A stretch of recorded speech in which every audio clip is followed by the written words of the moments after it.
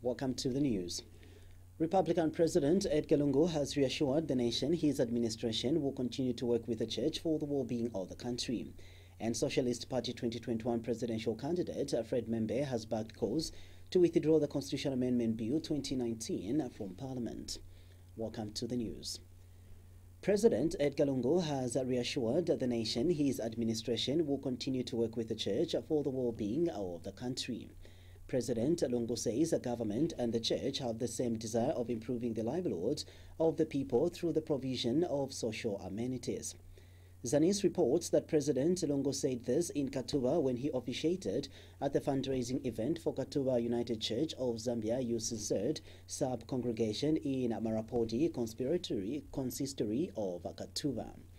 And President Lungu has observed that UCZ is among the churches that have been complementing government's efforts in the areas of education and health services provision. The head of state has acknowledged that UCZ's outreach program across the country has impacted positively on the lives of the people in the rural areas. He states that government will therefore continue to work with the church. The Ministry of Lands has issued over 60,000 land titles to citizens since the commencement of the land titling program last year. Addressing a media briefing during the Patriotic Front PF Interactive Forum in Lusaka, Minister of Lands Jean Kapata said the land titling program is thus on course. Ms. Kapata says the target of her ministry is to issue 75,000 titles every quarter of the year. She notes that her ministry is, however, not able to meet this target as the electronic signature of the Commissioner of Lands has not yet been included in the system. And Ms. Kapata has disclosed that her ministry has now reached the validation stage towards the formulation of the National Land Policy. She notes that this follows the conclusion of engagements her ministry held with traditional leaders. Is that we have concluded with our chiefs. And the next step that we are going to have is validation, where again we engage the chiefs to be part and parcel of that validation, so that after validation we have agreed what is in the document. Then the document will then pass through the processes of becoming law. Other than that, we also in the process of doing a national auditing. We want to audit the land that Zambia has. We want to audit it because we are aware that 10% of our land belongs to the state, and the other 90% belongs to the chiefs. So we want to do an audit, and it's a program that we've been doing year in, year out. I also talk about issues of illegality. There's a lot of illegality in terms of land allocation or under alienation, and mostly people use our cadres, our PF cadres. We give them PF areas, and when they find an open space, they still go and want to encroach on people's land. I would like to take this. I've said this several times that there would be no sacred cows in terms of land allocation. The other issue that we have in our ministry, we are in the process of also doing that. We launched the National Titling Program, and so far we have come up with 60,000 title deeds. Though we are supposed to have, every quarter we are supposed to have something like 75,000 titles. The problem that we have is that the e-signature of the Commission of Land has not yet been included in our Zoom, in our system. So we are working towards that because it's tedious for one person to sign more than 1,000 title deeds. Otherwise, we are on. Meanwhile, Ms. Kapata has warned to soon revoke some timber licenses in northwestern and western provinces of the country. She says her ministry has observed that there have been rampant illegal cutting and trading of timber in the two provinces. As a ministry, we embarked on planting of the solid a solid bamboo tree. Solid bamboo tree has a lot of advantages, and we bought about 3,000 seedlings, and we intend to send. We have actually sent in some provinces 1,500 per province, so that can be seed bank for that particular province. Some of the provinces did not receive their seedlings because of the rain pattern. Now, coming to the issues of Mukula, government has put a ban on Mukula, and the ban stands until we control the activities in the bush. The reasons are very simple. It takes Mukula 90 years to mature before it's cut. And it only takes 3 minutes for somebody to cut it. And the people that are cutting, they don't even plant any tree. You cut, we've put a rule where you cut 1 tree, plant 5. Nobody, I'm challenging the Zambians out there who cry about Mukula to come and show me where they've planted the trees. And I'm also in the process of revoking some timber licenses, because again, in some areas in Western Province, in Northwestern Province, people are cutting trees indiscriminately.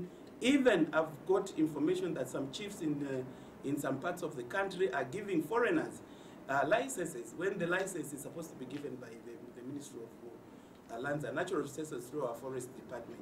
So I'm going to revoke some licenses in a few districts, that's in Western Province and Northwestern Province, until we bring sanity to the issues of the forest. Socialist Party 2021 presidential candidate Fred Membe has backed calls for government to withdraw the Constitution Amendment Bill 2019 from Parliament. Dr. Membe is in agreement with those who have observed that the bill is not acceptable to the Zambian people. Speaking at a media briefing on behalf of the party's Politburo on Sunday morning, Dr. Membe said the whole constitutional review process must thus start afresh. Dr. Membe has taken note that there were serious disagreements over the bill among those who sponsored it, the more reason why it should be withdrawn. In his belief, the National Dialogue Forum, NDF, which adopted the Constitution Amendment Bill 2019, was not going to work from the onset. Let us withdraw this highly divisive and ill-conceived Constitution Amendment Bill 2019. Let us rise above our differences, political, religious, and otherwise, and find other acceptable ways to dialogue, reconcile our differences, and build consensus on how to deal with the Constitution and other contentious issues in our country today. Trying to dribble others and emerge as sweepstake winners won't win us anything. It won't win anybody anything. What we should seek is not a single winner, but for us all to be collective winners. This country deserves more. It deserves a Republican Constitution and not a partisan manifesto disguised as a Magna Carta. Let us save the nation from reliving the nightmare of the last few years, which they were trying to wake up from. We know constitutions are products of special circumstances, but not this NDF Amendment Bill. The Movement for National Transformation, MNT, has challenged the Patriotic Front, a PF government, to enact the Access to Information ATI Bill into law if it has nothing to hide. MNT President Daniel Shimunza says his party is of the view that the confusion of public speculation will continue to exist for as long as the country does not have a law on access to information. Mr. Shimunza states that the MNT believes that if the ATI bill is enacted into law, it will define what kind of information that the public must have access to. He tells QTV News that government will then be willing to be held accountable. As long as the Access to Information Bill is not advanced and released, adopted, ratified by the PF-led government, the confusion will continue to exist. Because the public should hold power accountable, and power must be accountable, transparent, to generate good governance. So when the Access to Information Bill is released, it will define what kind of information the public must have access to, and government should be willing, if there's nothing to hide, there's nothing to hide, there must be released that Access to Information Bill, that people must have access to that information that relates to public interest. And this is why the confusion continues until that is done. The Patriots for Economic Progress, PEP, has declined to comment on whether it feels weakened as an opposition voice now that it has quit the opposition alliance. PEP President Sean Tembo says his party prefers to limit its comment on its present standing in the country's political landscape. Mr. Tembo states that the written statement in his party issued to announce its withdrawal from the opposition alliance is adequate for current purposes. He says that the PEP does not want to be misunderstood. Well, for now we are trying to limit our comments on that issue. I think we issued a written statement. I think that statement is adequate for current purposes. Yeah, so we are trying to basically limit how much we comment on that issue for fear of being misunderstood by the people out there. So I think you pardon us on that one. Government says it expects the price of meal to be affordable given the price at which the Food Reserve Agency, FRA, is currently buying maize in the country. Minister of Agriculture Michael Katambo says that the 110 kwacha set for a 50 kg bag of maize at which FRA is buying the grain is therefore strategic. In an interview, Mr. Katambo has told QTV News that this price is cost-reflective and is meant to enable people in the country afford to buy either breakfast or roller meal. Mr. Katambo states that by setting a lower maize price than what was obtaining on the market, government was therefore looking at a bigger picture for the benefit of the Zambian people. So we are buying at 110 kwacha per 50 kg bag. The bigger picture is to look at the vulnerable, to look at the citizens of this country. You have to make it manageable. You have to make it affordable to a common citizen, to our citizens, because once the maize price is exorbitantly high, how will they manage our staple food, mealie meal? So why FRA has looked into these things? Of course, we called a stakeholders meeting. The consensus was that we are supposed to buy the bag of 50 kg bag at 130, 140 with the stakeholders meeting that we had. But looking around as government, concerned and listening government, the government that is caring for the people under the guidance of His Excellency President Edgar Lungu, we looked at the bigger picture that citizens have to afford their staple food, they have to afford the mealie meal. So that is why we put it at 120, because by that, the cost reflections now would be that whether it be roller meal or breakfast, then our citizens will manage it at 100 kwacha, 95 kwacha, or 90 kwacha, in other cases, 85 kwacha. We'll now take you to India, where Zambia's High Commissioner to India, Judith Kabichimpanga, has invited one of India's leading private universities, Rayat Bara, to establish a campus in Zambia. Mrs. Kabichimpanga says Zambians have confidence in the Indian education system, as evidenced by DMI St. Eugene University, which has expanded rapidly in Zambia. Speaking when she officiated at a Rayat Bara University convocation ceremony in the Indian state of Punjab, Mrs. Kabichimpanga said Zambia is ripe for joint ventures as it is politically stable, having changed presidents 6 times through peaceful elections. First Secretary, Press and Tourism at the Zambian Mission in India, Bangwe Navili, has more in the following report. Zambia's High Commissioner to India, Judith Kabichimpanga, has officiated at Rayat Bara University convocation ceremony in the Indian state of Punjab. The High Commissioner has invited Rayat Bara, one of India's leading private universities, to open a campus in Zambia. She has congratulated a Bachelor of Arts degree in Sociology graduate Emmanuel Ipadi for scoring high marks.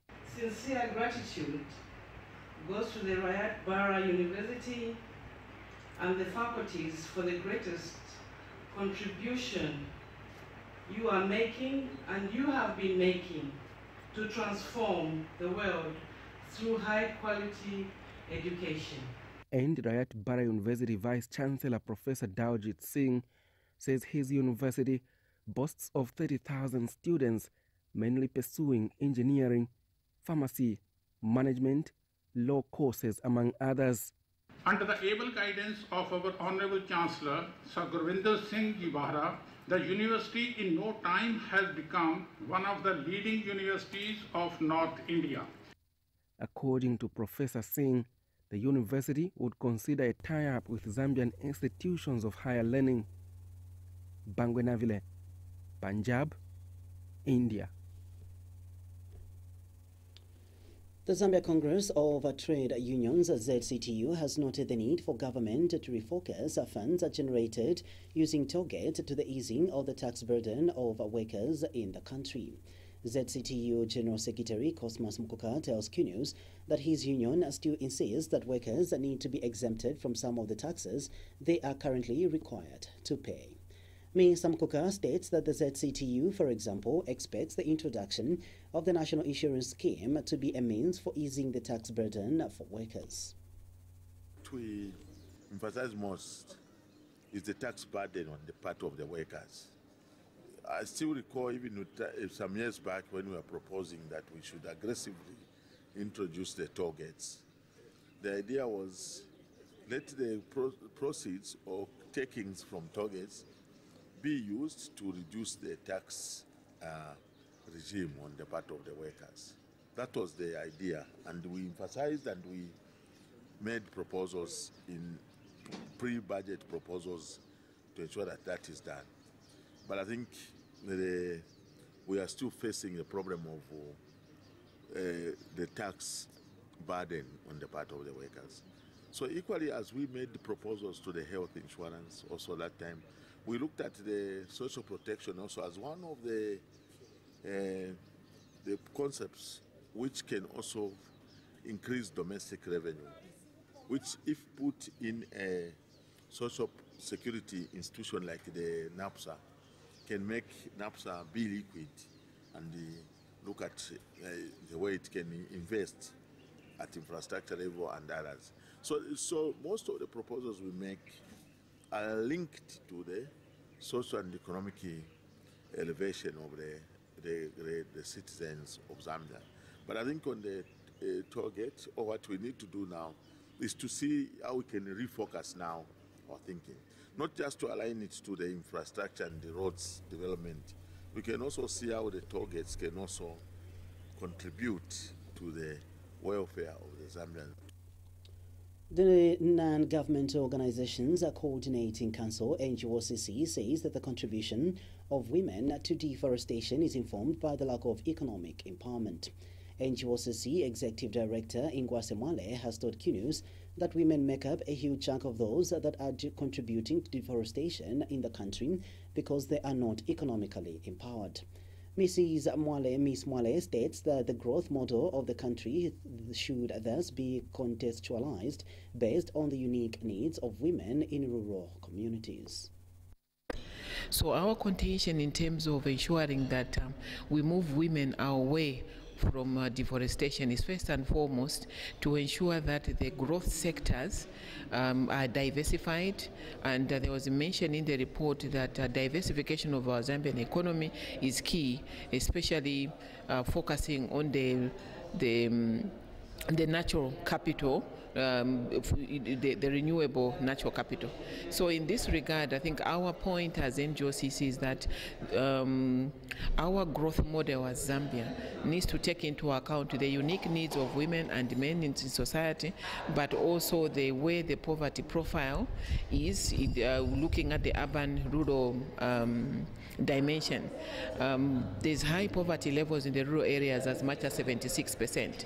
But when you look at economic activities and opportunities that are created, not much is being targeted at the rural areas.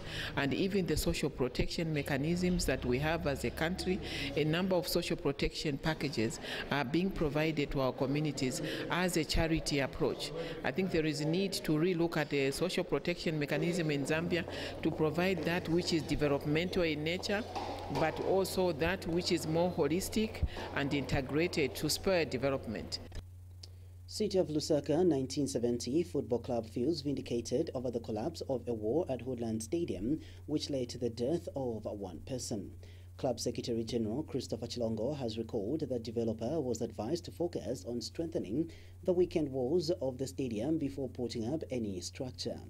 Mr. Chilongo has charged that it is clear from where he sees things that the developer's motive was only to make money and does not allegedly care about people's lives. From the beginning, when the club sought a developer, we sounded out that the wall to the stadium was very weak, and that if we are going to get a developer, the first point of entry was to relook how the structure as a fence around the Woodland Stadium was going to be reinforced, given the fact that there was going to be heavy constructions of shops around the stadium. So from the beginning, we have never agreed with the developer on the design of the refurbishment or rehabilitation of the stadium. Secondly, we never altogether agreed on all what has happened in terms of modifications which have led to the accident. So we are saying, because business people are there for profit, they disregarded, the developer disregarded our wisdom about the weakness of the wall. This weakness of the wall has caused, in our opinion, the weakness into the structures which have been built around the stadium. We have been vindicated. Because of the differences which have been there, we thought, and I think we saw this coming, and it has happened now. We are saying and appealing to the Football Association of Zambia, we are appealing to all well-wishers, we are appealing to the government of the day, that they must support the City of Lusaka Football Club 1970 in this trying moment. We are interested in getting the City of Lusaka Football Club 1970 back where it belongs, into the Premier League, into the Super League. To that, we are committing ourselves. We want to directly manage the team. We want to take the team, we want to have our own technical bench, we want to go back to Queensmead, train from there, and play the bowler from there. City of Lusaka Football Club 1970 is stranded, has no facility where the team can train from and where the team can play from. And finally, in our news, a Lusaka-based consortium of political parties and non-governmental organizations has described as unjustified Saturday's yellow card protest against the Patriotic Front PF government. Spokesperson Spoki Mlemwa says his consortium does not think the yellow card protest was the right way for citizens to express their grievances.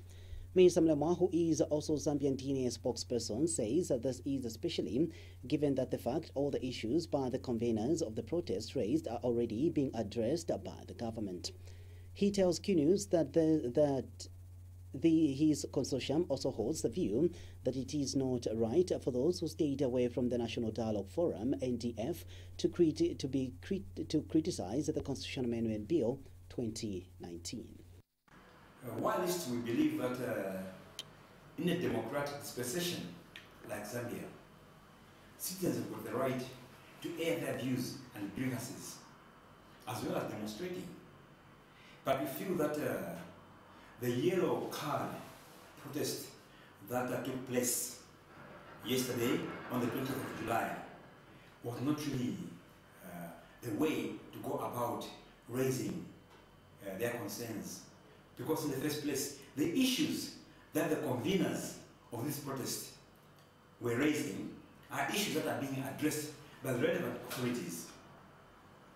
As for the amendments to the current constitution, we feel that those who are now shouting loudest are the same ones who have been invited to participate in the National Dialogue Forum, but they chose to stay away and be spectators instead of being participants. If they had gone to participate, they would have made the desired changes to the constitution and they saw it fit. But as usual, being armchair critics, they chose to stay away and smear mud on those who went to participate in the National Dialogue Forum. Therefore, like morally, they are bankrupt. They haven't got any more right whatsoever to stand and oppose that which they didn't want to participate in. That's it from our news desk. It's bye-bye and God bless.